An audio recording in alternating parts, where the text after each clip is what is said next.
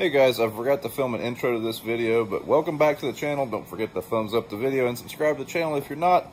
Field that we are about to look at, a couple things about it. This was our strip till plot, so 240 feet, basically a sprayer passed down and back. It was completely no-till. The rest of it was strip-tilled 8 inches down with 20 gallons of 28% nitrogen. The rest of it, the no-tilled ground, it was side-dressed with nitrogen. They each have the same amount of nitrogen now, and they each have the same amount of dry fertilizer. It was just different times of the year. So, enjoy.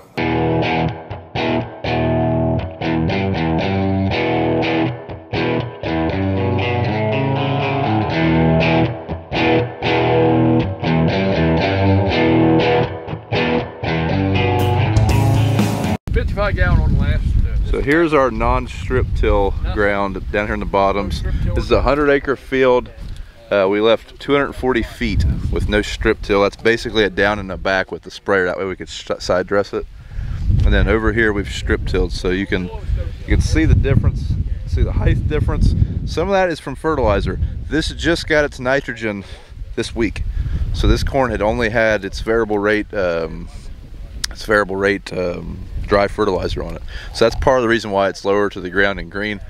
But also, there's no strips. So this is 100% no-till. All right, like I said, we're gonna walk some fields today. Precision Agri Services, they came down. This is Tanner Matthews. This is you guys. This is their agronomist. So research agronomist a little bit. I do a lot of the tech side with Evan and a lot of the guys. Technical title being Precision Ag Technology Specialist with them, but I do a lot of the agronomy stuff as well. I do a lot of the machinery agronomist, is what I like to call it.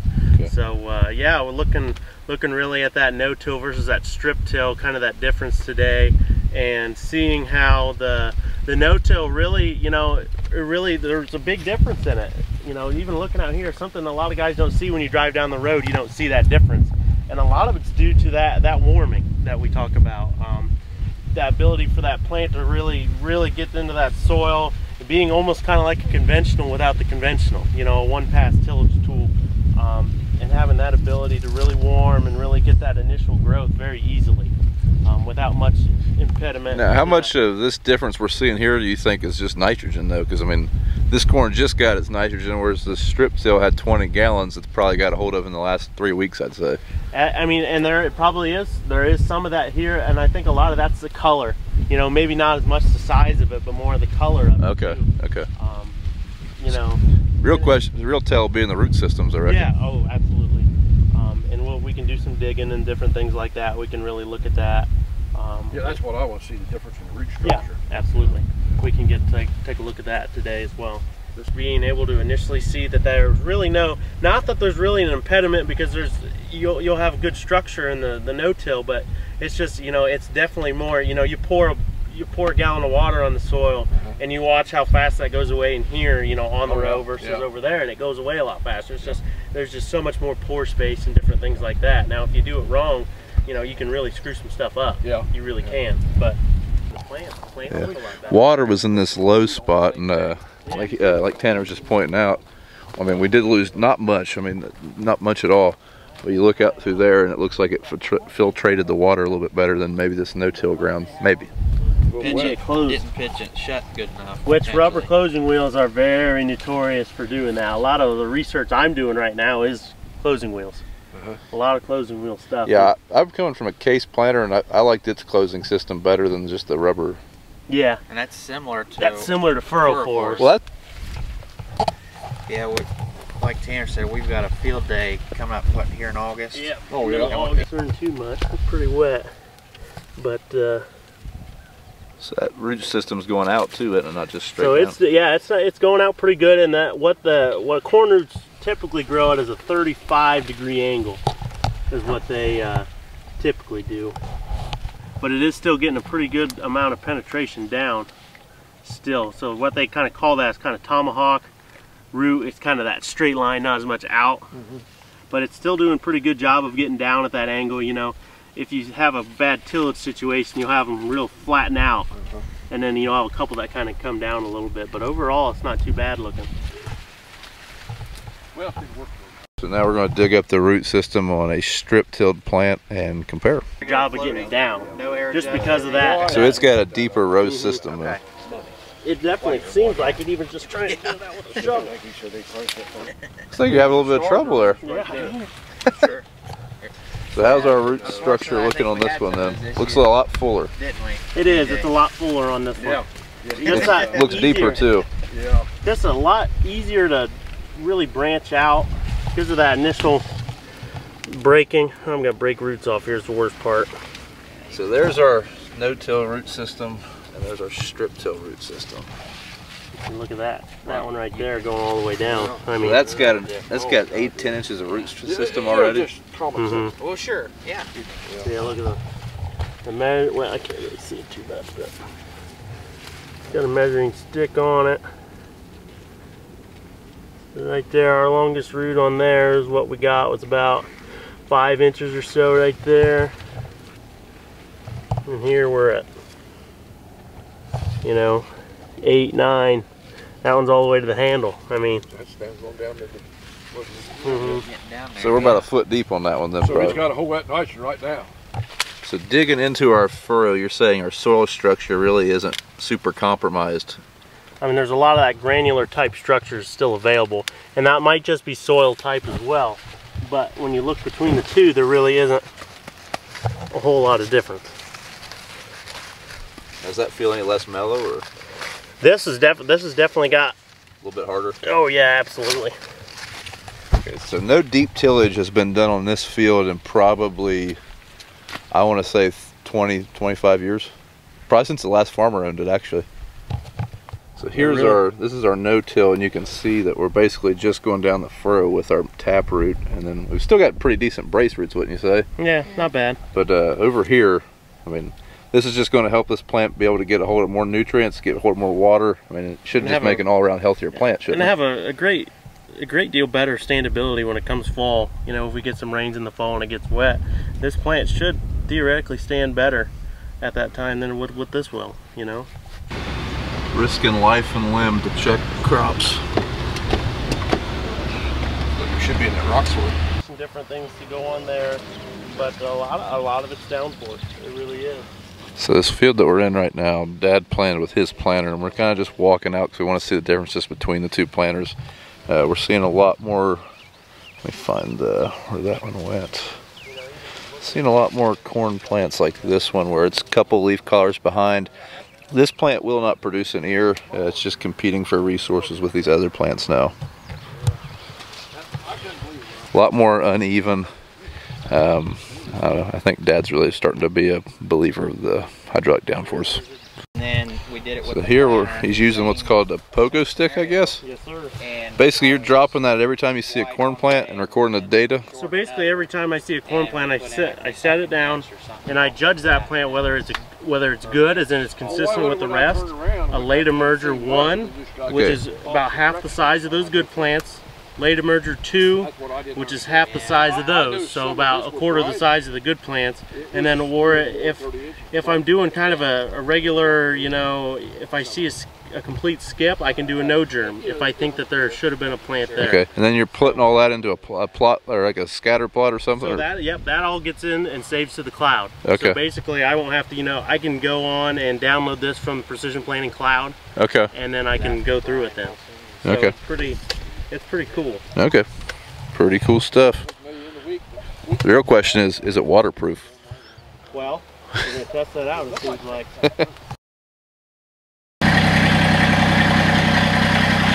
Right now, using the little Sassy Massey. There's a boot down here for this load auger. We got beans in one of these little bins. That boot needs cleaned out. It's got rotten beans in it, so that's the job for the Sassy Massey. But first, I gotta get a new sock. And no, I didn't have to use my socks for toilet paper. Got a hole. Yeah, much better.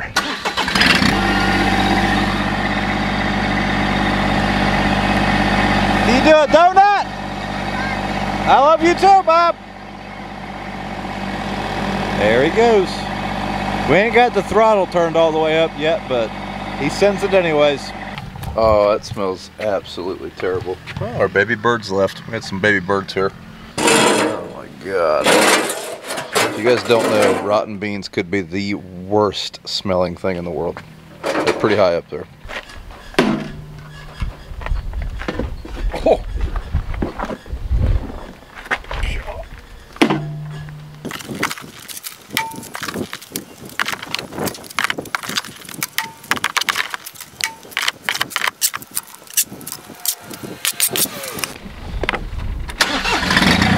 Dump his stuff right down here. Try and mask the smell a little bit.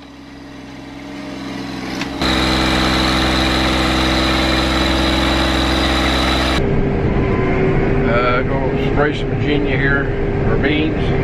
Sprayed some yesterday afternoon, morning, afternoon, early afternoon.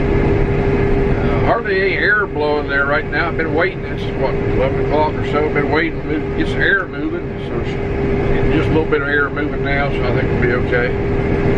So we gotta go up the road here and spray about 60 acres up here in this one field, get it sprayed, and we'll come back down here and get water and spray right here, unless the wind picks up too much. We've had rain last few days, and we've had probably close to 2 inches. And boy, it's sure made a difference in corn.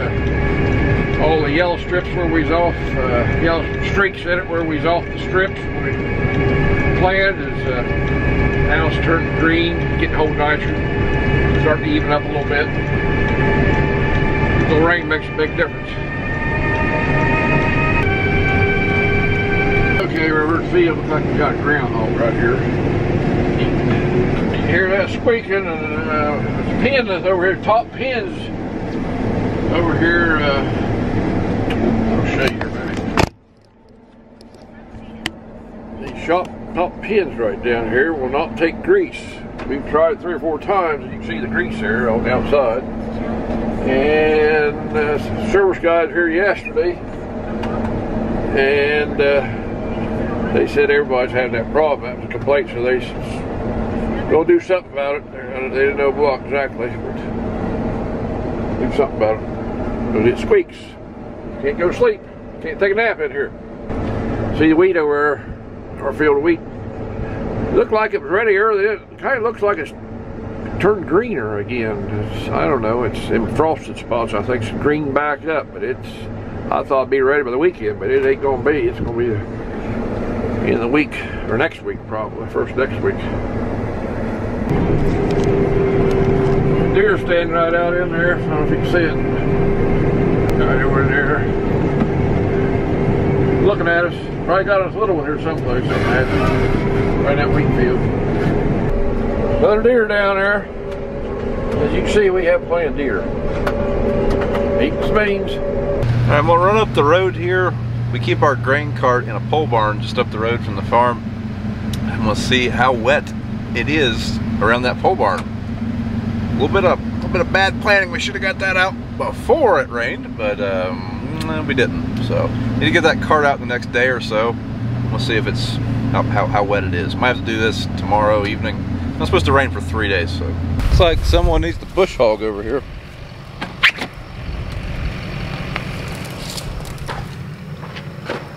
Yep, there it is. All right. A few people have asked about this 4320. Yeah, this is a 4320 with a boom mower. We don't use this very much. It's kind of broke down at the moment. We got a guy coming to look at it, make a few adjustments to it, because we have some boom mowing we need to do. But I need to charge the battery on it because it's been sitting here for about a year now. So the battery's dead. But now we're gonna hop in the 8400 and we're gonna go mow a little bit. Well, go mow where that grain cart is. And then I'm also gonna go mow a couple lanes where we have wheat. Because we're gonna be doing that weeder soon. And what would a little tractor time be without a cup of coffee? Disregard the fact that it's 85 degrees.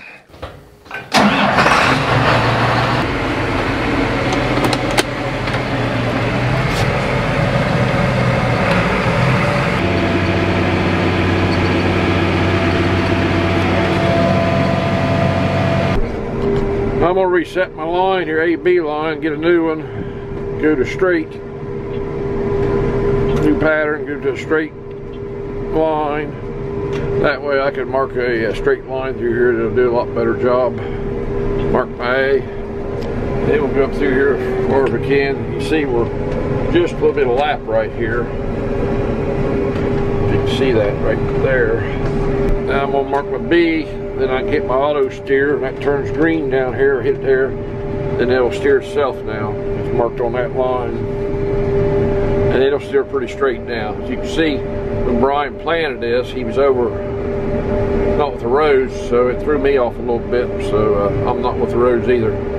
Okay, I'm not going to make the second pass because it takes me clear up yonder there, and I'd have to come back down. So I'm just going to make one round, and I can hold my boom out in the wheat field, shut it off, and it won't spray. This machine has an injector on it, 2 injectors. What that means is the main tank is this big tank here, and them little tanks right there, there's 2 of them, 25 gallon and a 75 gallon. They have their own metering system there, separate of the big tank, and I can put chemical in the big tank, glyphosate and other stuff. But the Camba, Ingenia, I don't want to pollute the big tank. It's hard to clean out. So that way I can inject, it injects 12.8 ounces, and it'll inject it pretty doggone close. It's right on the money. And this is what this is here. This top one right here is the main tank now. That's what I'm putting on. And this is the tank, injection tank, 12.8 ounces. The big tank is just water and glyphosate and other chemical, but the injector tank is just one product, so I don't have to contaminate the big tank. It just makes it a lot simpler and easier. And I could also put something in the other injector, and say if I want to kill volunteer corn, I'd put a chemical in there and I could spot kill it. If I come to a patch, I can turn it on here, hit the button, and it turns it on, and injects it in the stream through the booms and out. Works real good. I really like it. I had that on my other one, and so I wanted 2 on this one, so that's what we got. Okay, we're empty, got filled with water. Water and chemical, glyphosate.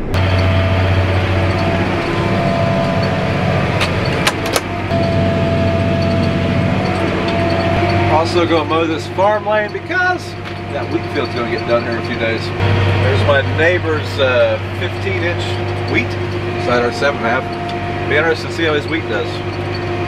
That is something we have considered. It's like Dad's been spraying beans.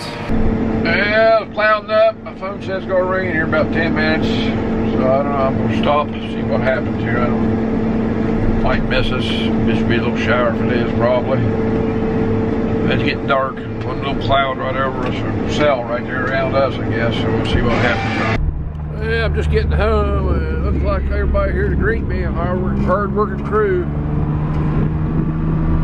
Hans is usually the first one. Hi, Hans. There's 2 little monkeys over there. Look, these hard-working ones here. Well, that's a group there now. Everybody's here for Brian. Can't tell me he's still out working.